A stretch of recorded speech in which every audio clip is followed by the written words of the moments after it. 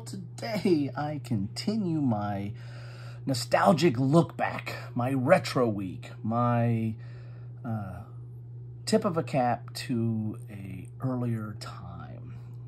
And today I'm going to unbox or re-unbox Midway. Yes, this is the classic Avalon Hill Midway game. Now this one is the Smithsonian Institution edition. I think Avalon Hill came out with these kind of specialized versions. Nowadays, I think you might call them deluxe versions of some of their classic games. And this one I picked up. When did I pick this up? I think I picked this up in the 2000s, so not nowhere near, I guess, when it originally came out. I probably picked this up somewhere along the lines of 2005 to 2015. I'll give you a decade. I can't really recall when I picked this one up, but I played the some version of it. I think Midway's had more than one version. I played one version early on, probably in the 80s and 90s. But I wanted to pick this one up because I didn't own Midway, and this one has not been unboxed, or at least has not been played. Let's put it that way. So it hasn't been punched. I've looked in here a few times, and I think I got it without shrink wrap, and you can see there's a little bit of dishing in here. Actually, when I got it, it had some of that dishing already, so it might have been sitting on someone's shelf. But I did open it up, and I think I did an inventory, and everything looked like it was in there, so I felt pretty good about that.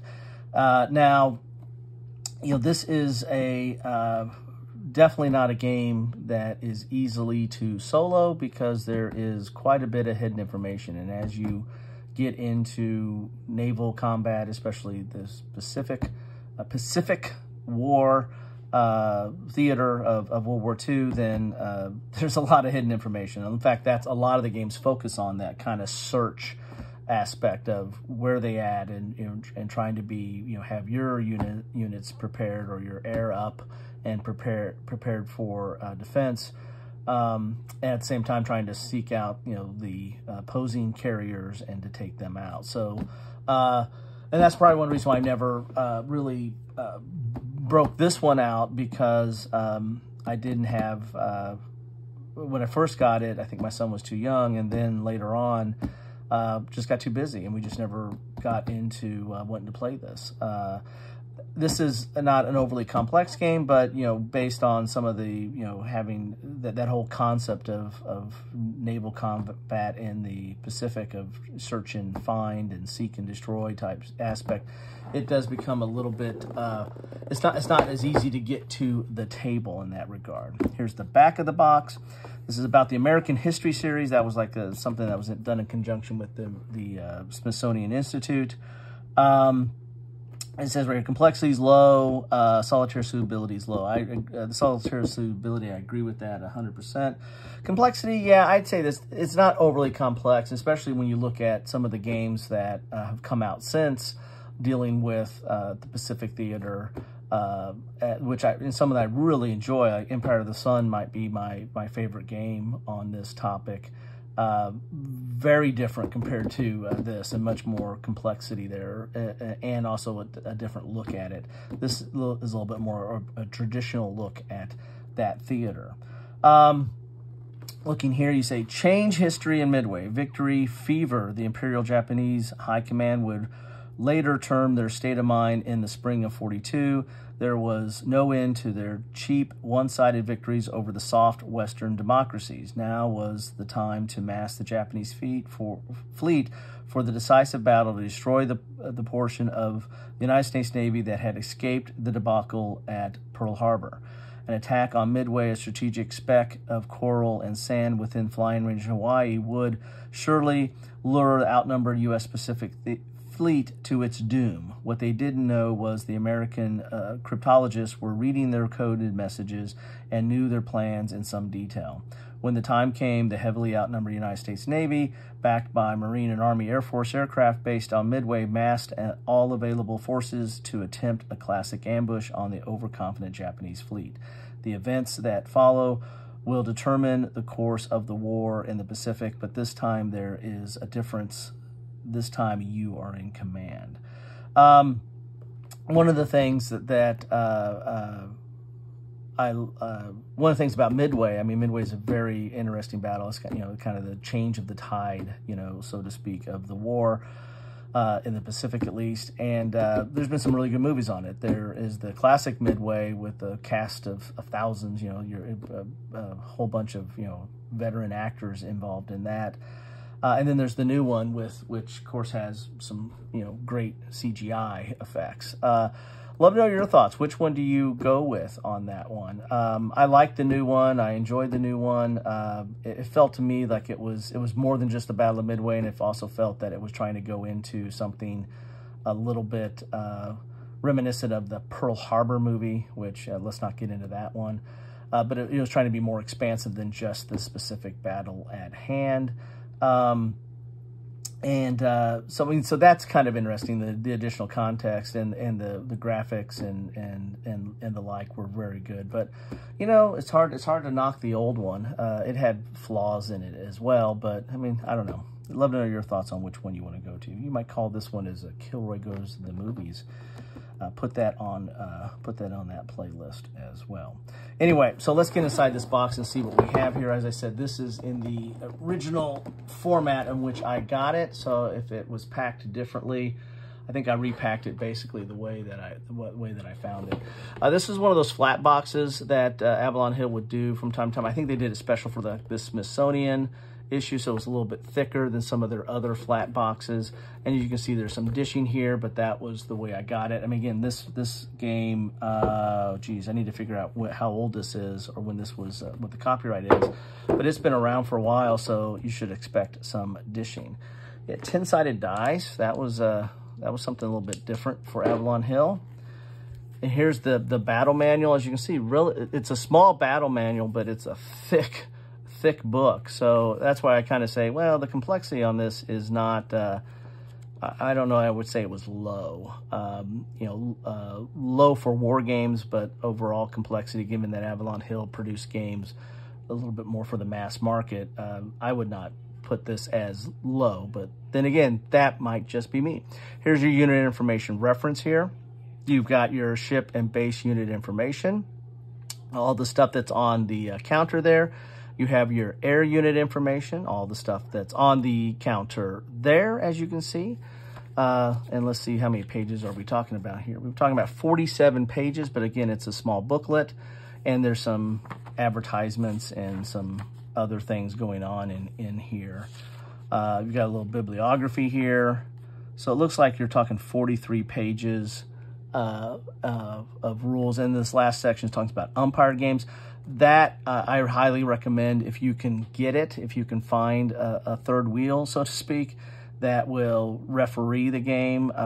These games, especially games like Pacific Theater games, where there's a heavy search component and unknown information, umpiring is awesome if you can find it. I know that's done at conventions and the like, but that really adds a lot to this game because you're not just writing stuff down and trying to figure, and trying to work together with the other side to make sure that you're keeping stuff concealed. You're just having a third party say, yep, something there, nope, nothing there, or what did you see? I mean, it's kind of cool to have it umpired. And that basically an umpire is like a referee that looks at the orders of both sides, knows where everybody's at, and looks at the orders of both sides and kind of relates information as it is revealed. So that's pretty cool. Here is the table of contents. Here's your reference information. This is how you set up around the table. And as you can see, there's color, but it's mainly highlighting color throughout this book here, and it's relatively small print. So you're talking 43 pages of rules of small print. So again, I kind of question the low complexity on this. Now, the original game might have been that way, but they really added a lot more discussion in this one. Why was there a Battle of Midway? So this is, I think, part of that historical series, or the Smithsonian series. They're giving you a little bit more context on what's going on here. So you're going to have a little bit, you're going to have these little insets, I think, talking about history throughout. So that's probably another reason why you have the rules going as far as they do, because you've got little historical anecdotes or snippets of history throughout here.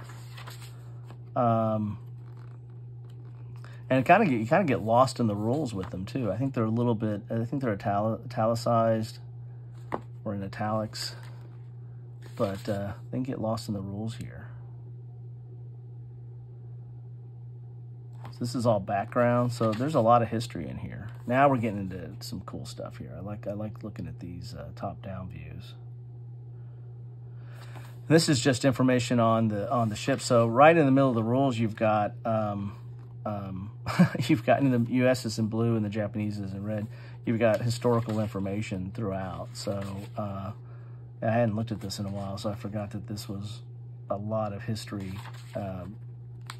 sprinkled throughout the rules.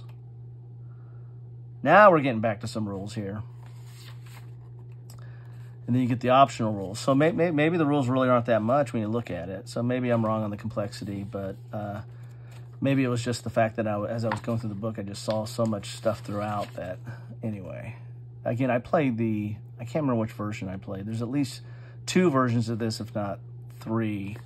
And I played one back in the day.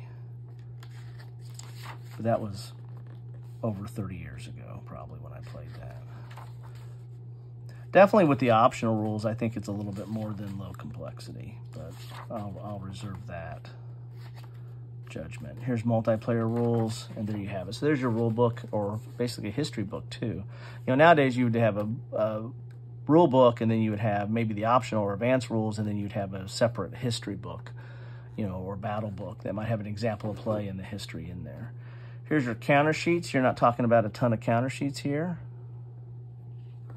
Take a look at those a little closer.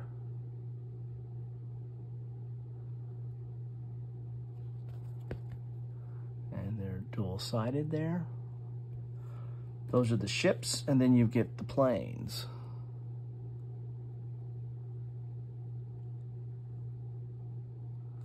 You got some hit markers here, some administrative markers there too.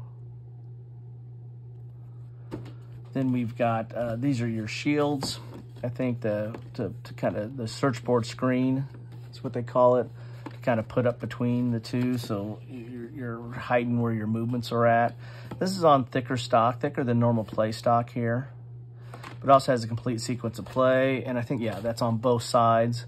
So no matter what side you're sitting on, you can see your complete sequence of play, your search chart, submarine attack, chasing, causing and marking losses, and victory points chart. So you've got some key charts, play charts, as this sits up between the two of you.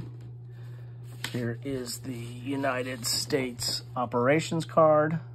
So you got your task force and the Midway base, and then what is on the ships, you know, whether they're ready or they're arming. And of course that will be on the table. And you got your Japanese carrier force here. We got their task force, and you got their carriers. And whether something's ready or arming, so that's your flights or your planes there. Then we have, well, this is the basic game. Okay, there you go. So maybe that's the, oh, I forgot about this. All right, so there's your basic game. So at that level, if this is all you're playing with, then yeah, maybe this would be low complexity. Low complexity for a war gamer. Definitely, I don't think that is low complexity for, you know, your average gamer. But you know, the average gamer has evolved over the years, and you know, playing Euro games now as opposed to playing, you know, Risk and Monopoly. So we can have a whole discussion about that too. So really, so you got this extra long page, dual color, red and blue.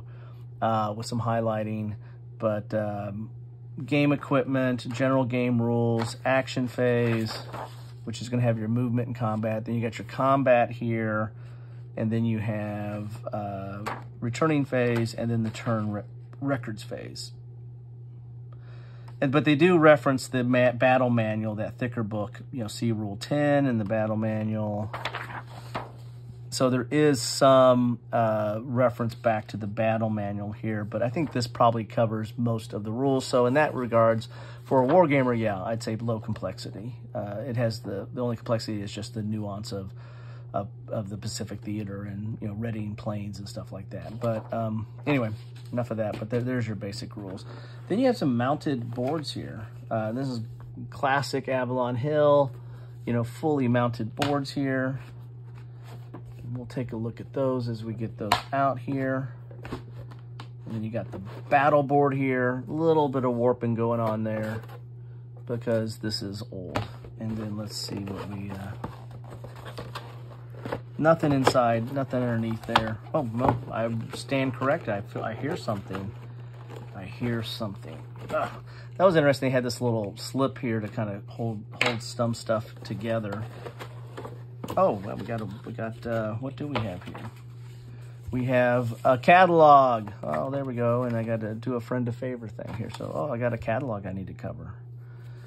I started off my coffee with Kilroy's by covering an Avalon Hill catalog. So maybe I needed, you know, maybe I didn't even check to see if that was there. So I got me another catalog to cover. All right, so let's put this back. Let's look at those battle boards.